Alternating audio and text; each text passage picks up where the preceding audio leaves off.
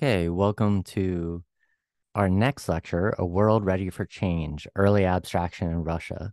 So, as the name implies, this is the first time that we're going to be seeing truly abstract art where it's not going to be related to any object in the real world. So, the first artist we'll talk about is Kazimir Malevich. And according to Arneson, he took Cubist geometry to its most radical conclusion. So if you remember when we talked about Cubism, Braque and Picasso stopped short of going all the way to fully abstract art. In other words, non-objective art. They always had something that they were actually making pictures of. But we're going to see that Malevich is eventually, actually rather quickly, going to take this style and, as Arneson says, to its most radical conclusion. So Malevich studied art in Moscow, and this was pre-revolution Moscow. The revolution will be important. And he studied some styles like Neo-Impressionism and Cubism.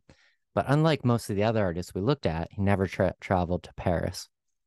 He called his style Cubo-Futurism. And you can kind of see how it could be considered in that way. We have some of the movement, like we'll see in the futurist movement a little bit later on. I'm doing things slightly out of order here. But you can see the facets and being able to see things from many points of view, like we had seen in the Cubist artist. So, for instance, look at this house. You'll notice that you have some lines that lead to a disappearing point in the background. And that's from one point of view. And then the same house, we see different disappearing points. And then when we look at the road in the background, again, different disappearing points. So it's almost like we're seeing this particular set of houses as as if they're moving or as if we're moving relative to them, which is kind of ironic because you see the people who are moving, but we're seeing them from basically one point of view. I think another thing you can see too is this idea that Malevich took pretty seriously that Cezanne had, the idea that you start as a student. You try to make the simplest shapes, the cylinder, the cone, and we're seeing Malevich doing that here, especially with the figures. So he developed a style, and eventually he reached a point where he thought, what are we doing? There's an end to this. There's somewhere we should be going. In my desperate attempt to free art from the burden of the object, I took refuge in the square form. So he had the black square, which we see here in this particular exhibit, the room for the Last Futurist exhibition. It was called the Last Futurist exhibition. So they knew they were moving on. More on that in a minute. So the black square hung in a corner like a Russian icon. So in Russia, if you're not aware, they follow Orthodox Christianity, which is almost identical with Catholicism, but they just had more of a political than spiritual split in about 1000 AD. And people that are in what used to be the Byzantine Empire usually follow this religion. And in Russia and in some other Orthodox countries like today's Greece, people would tend to collect icons. They would be saints or pictures of Jesus and Mary, often in a very medieval style. And the idea is these saints would bring you good luck or safety or other things that you might need. So by putting it right across from the entrance to the house, it could kind of fulfill this spiritual purpose.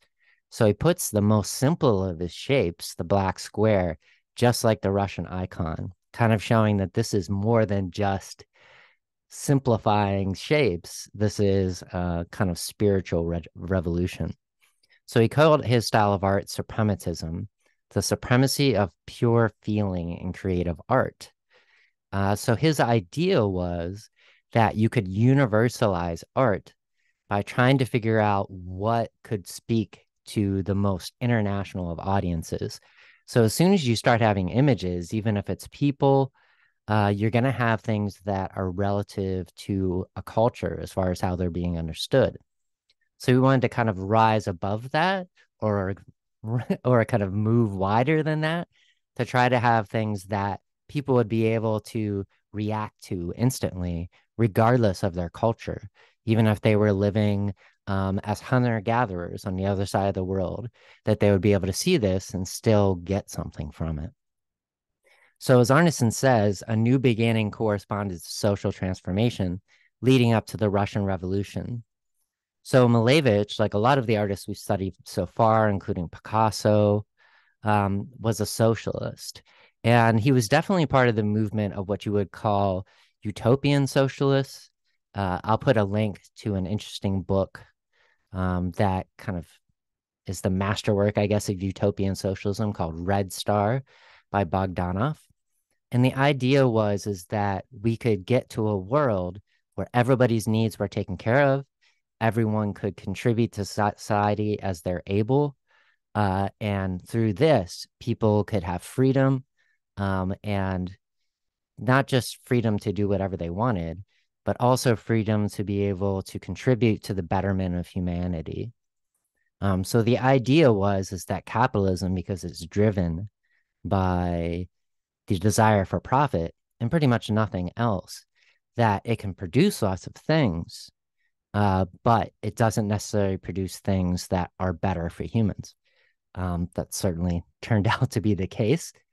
So the idea with these types of socialists was when you're looking at taking out material items, they're not talking about they're anti-materialists. They're materialists, in fact.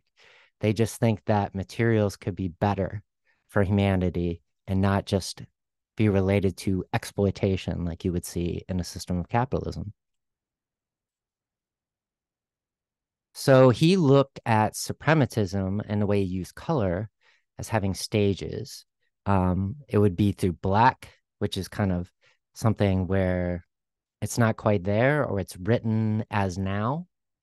And then red, that's the color. That's a transitional color. He may be referencing to that in revolution. Sometimes there's violence. And then there's white. Everything is open. There could be a bunch of possibilities. Um, so you could think of this like sometimes when we think of black and white, you can think of it in a white supremacist way, and it's not really that way. More, he's thinking of black are the things that have already been written, the systems that we see around us, and white is the possibilities that we don't even know yet. So a complete renunciation of materiality. But again, that isn't to say that you can live life without material things. Uh, what these types of artists and these types of political thinkers wanted to do was make a material world that was bountiful for everyone, where everyone could do work to be able to contribute to society. So white symbolized the real concept of infinity, um, and the infinite possibilities of the future. So when the Russian Revolution did happen, it wasn't necessarily by the utopian socialists. It was by the Bolsheviks, although all types of socialists were involved in the revolution. Um, the early people that were in charge of kind of funding art in the revolution were really interested in these radical artists because it expressed some ideas they thought fit pretty well with their ideas of Marxism and socialism.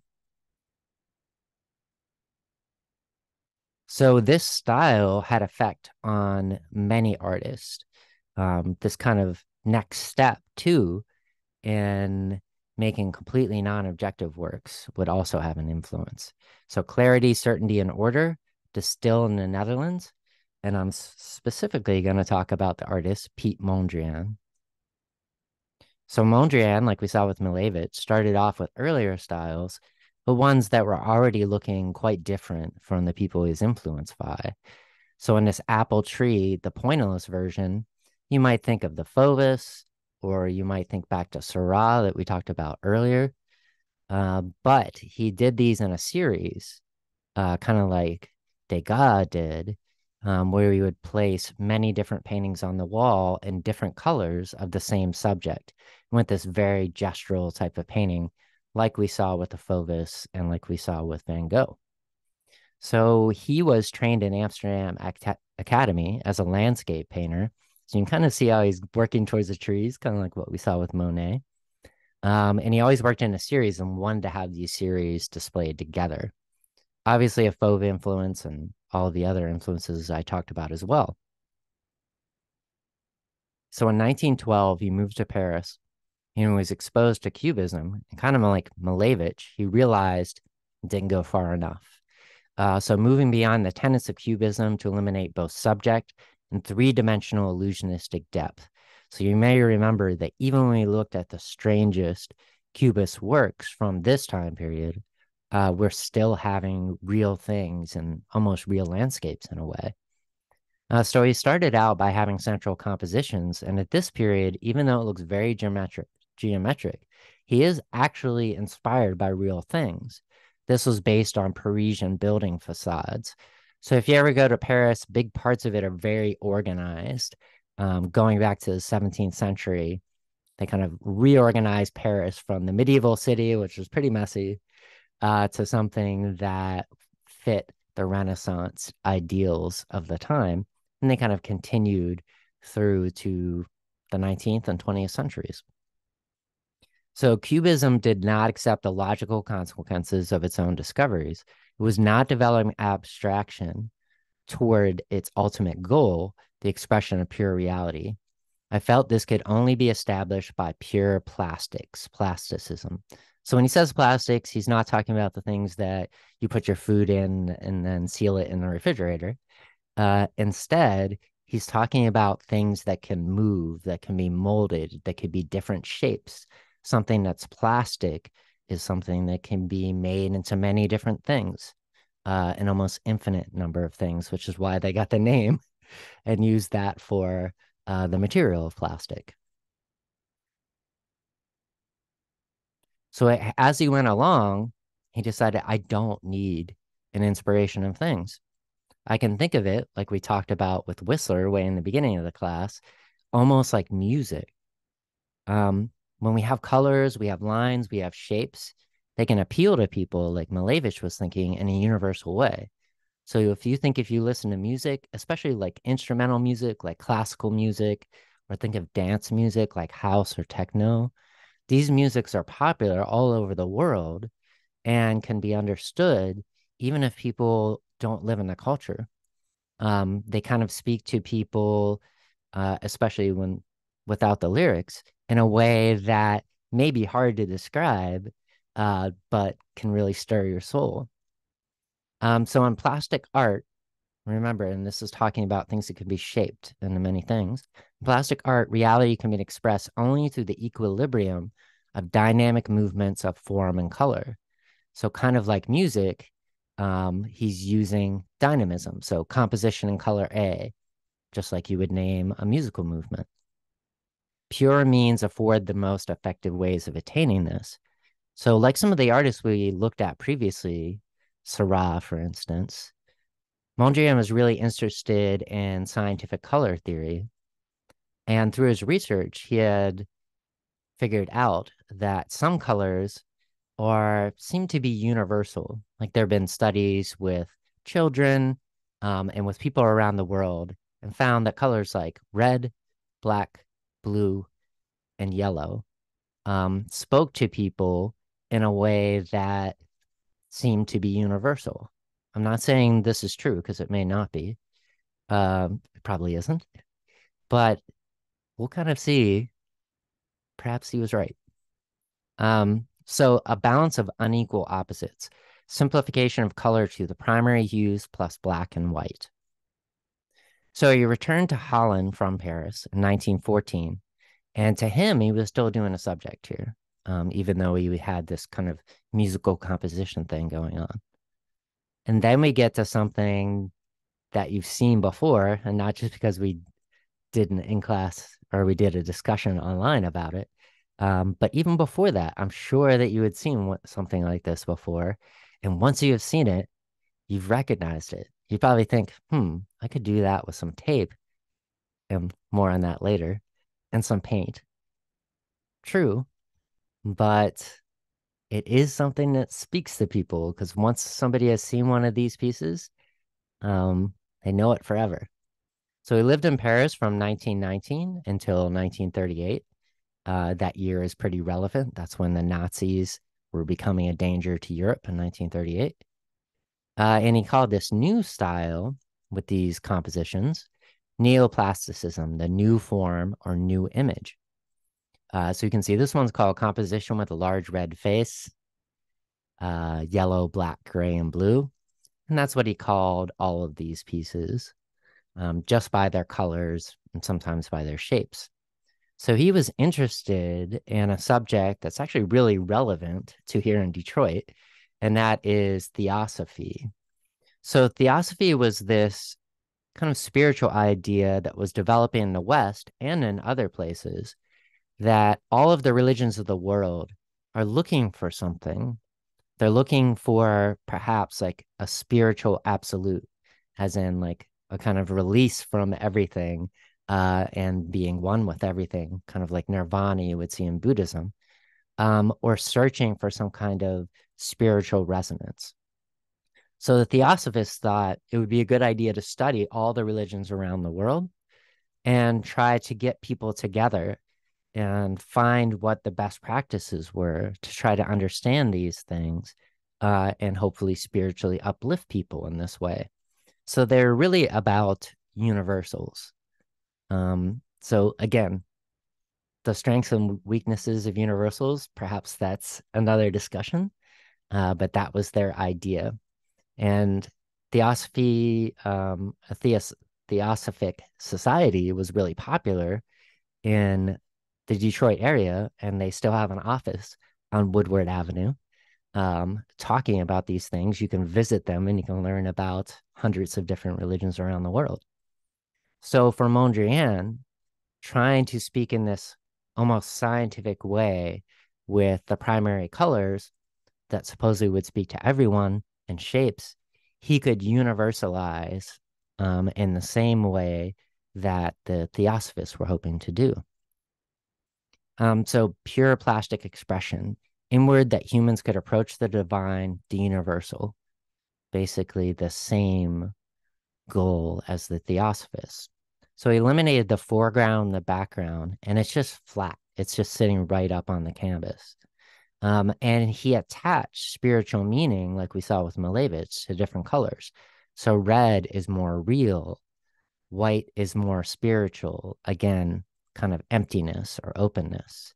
And attach those types of colors, those types of ideas to various colors. So, like I said, you might think this is all kind of wild and kind of silly in a way because of the simplicity of it. But if you've already done the discussion in class, or if you're in a future class that hasn't done it yet, you probably realize already the power of this combination of images, especially this combination of colors. So if you look around and try to find, especially things that were designed through the 50s to the 70s, you'll find that advertisers figured out right at the time when they were trying to spread their businesses internationally that red, blue, black, and yellow and white, that these were the colors they would use and they would communicate and be memorable to people. So if you look, all of the big international companies that were designing these logos post World War II, so not that long after Mondrian was making these pieces, you'll notice that all their logos follow these kinds of colors. So instead of trying to spiritually uplift people, trying to sell people soda or fast food or whatever, probably not as nice of a thing as what Mondrian was trying to do. So in 1938, he moved to NYC. It was clear that Nazi Germany was dangerous to people and artists. So many people moved to America, which was thought to be safe. And he tried to simplify the way he was doing work. With this particular one, which has a kind of a cute name, Broadway Boogie Woogie, he worked with masking tape that could be moved about the canvas. And that way he could create something almost like the way that musicians, when they write music, or musicians that are producers and create beats, you kind of like move things around and try to figure out where they would go best. Same idea with this sort of thing. So the truly modern artist sees the metropolis as abstract life given form. It is closer to him than nature and will more easily stir aesthetic emotions in him.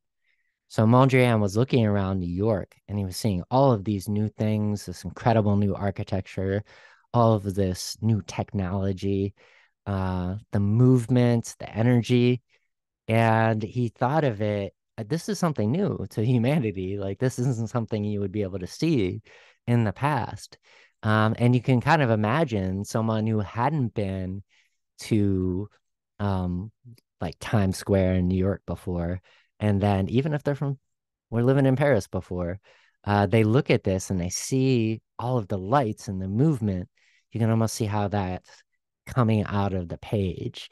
Hence the Broadway boogie woogie, referencing a particular type of dance music that was popular at the time, in the way that when you went to New York at that time, and sometimes today too, you see all this movement, all these people. It's almost like a giant dance with all these interlocking parts. So this one, I'm gonna be doing one or the other uh, in a online or in class discussion. So if you're in the current class, you've already seen it. But that's all for this particular lecture.